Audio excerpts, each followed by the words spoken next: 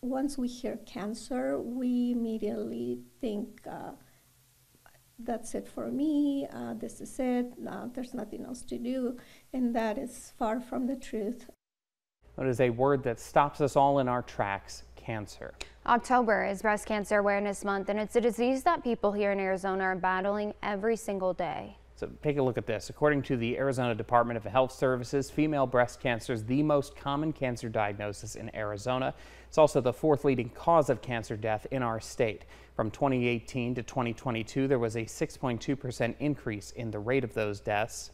The Breast Cancer Research Foundation says Black women are also 40% more likely to die from the disease.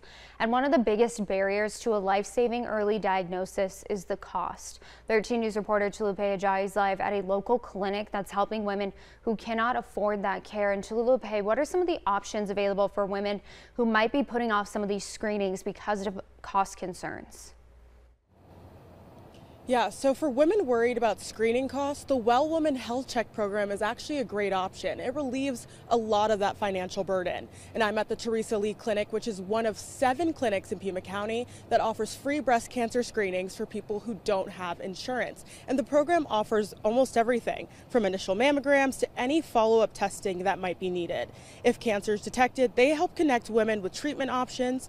And to qualify for these screenings, you have to live in Arizona, be between the ages of 40 to 64, or 18 and older with symptoms of breast problems. Since the program started in 1995, it's provided more than 150,000 mammograms and diagnosed almost 2,000 cases of breast cancer throughout Arizona. And here in Pima County, they've served more than 1,000 women in the past year. And their message is simple: catching the cancer early is key to saving lives.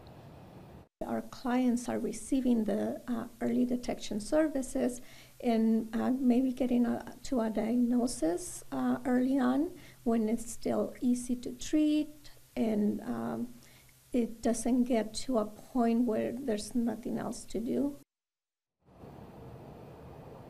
And the program also provides free screening for cervical cancer as well for women 21 and older. For more information on program requirements and how to book an appointment, you can head over to our website at KOLD.com. Reporting live on the South Side, I'm Tulupe Ajayi, 13 News. Tulupe